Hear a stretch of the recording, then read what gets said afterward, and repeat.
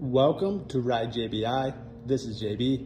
Today I finished up a 2022.5 KTM 450SX Factory Edition shock revalve. This shock was revalved to match the WP XACT Pro 6500 fork cartridge kit that we installed inside of the forks.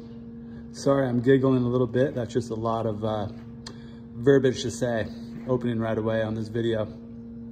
Anyhow, this shock is a really good shock right out of the box. It works really well. It's definitely the best WP Linkage shock that they have yet to make. And that would be kind of obvious being as the generation 3 of their linkage shocks.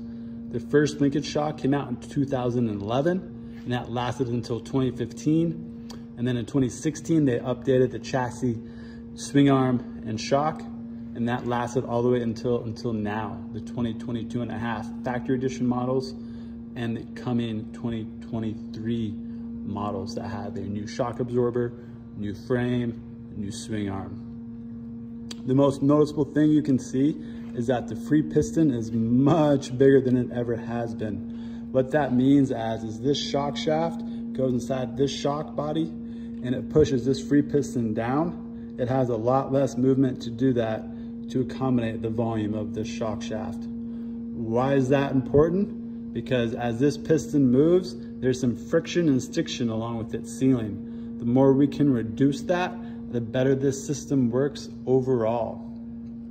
Now, Ride JBI will still make a bladder conversion kit for this later on. Reason being is, well, bladders do work better. It may not work as much better as previous because of how well this works, but it will be a lot easier to service in the future, because unless you have the special tooling for these new shock bodies, you're gonna have a really hard time pressurizing these with nitrogen once you're done building it. Anyway, other